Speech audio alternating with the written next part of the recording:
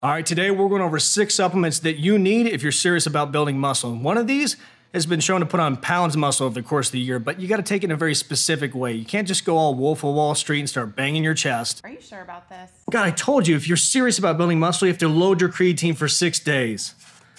Trust the science. Yep, that's me. You're probably wondering how I ended up in this situation. Now, are these gonna move the needle as much as waking up in the morning and drinking a half a glass of steroids, or some of the pro hormones they used to sell in the 90s that made you piss rainbow colors? No. But most of these fall in the category of things you should be taking because you're most likely lacking based upon how you live your dumpster life, and that can seriously hold you back. Like supplement number 1, creatine. One of the most extensively studied supplements of all time. Monohydrate. The rest are crap. What people fail to realize is it's simply just an amino acid you get from the food you eat. You store it in your muscles, and it's one of your body's natural sources of energy for muscle contractions, but there's a threshold. Meaning that for those that have reached peak concentration in their muscle cells, creatine is about as useful as if you supplemented Cialis when you were 14. But for those that are below that threshold, which is most likely you, it makes perfect sense to take. But I wouldn't take it the way that most people recommend, which is with 50 grams of sugar, because then you're just gonna end up gobbling down Swedish fish after every workout and slowly turn into a fat mess. The way I would do it is load creatine for the first 6 to 7 days, taking 20 grams, you split it into 4 separate doses. Then it would take 5 grams from then on out.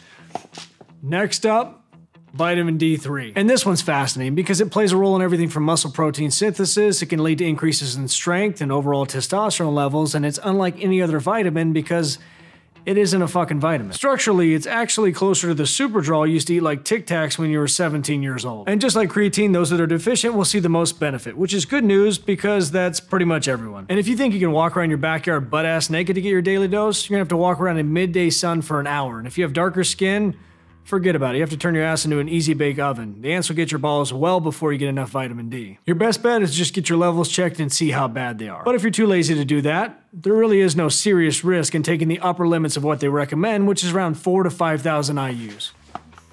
Look what I found. Prescription grade vitamin D. This is how you know it could kill you. Serving size, 50,000 IUs. Taken once a week. Next up, glutamine. Just kidding, it's actually crap.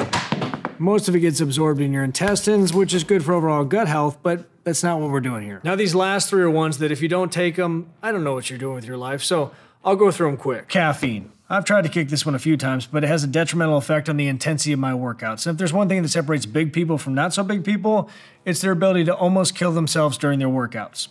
Caffeine helps with that. Digestive enzymes. Now, your body creates these, but if you're serious about building muscle, then you're taking in more protein than your body comfortably wants to take in, so you need to supplement to make sure you can break down and utilize as much protein as possible. Fiber. Now, you may think this one's not related to building muscle, but one of the selling points is it slows down the absorption of nutrients, which helps maintain blood glucose homeostasis, which is important because the last thing you want to do is be one of those guys at the gym that thinks they're really muscular, but they're actually fat. Also, your colon's a muscle and fiber helps it contract, so good luck getting that image out of your head.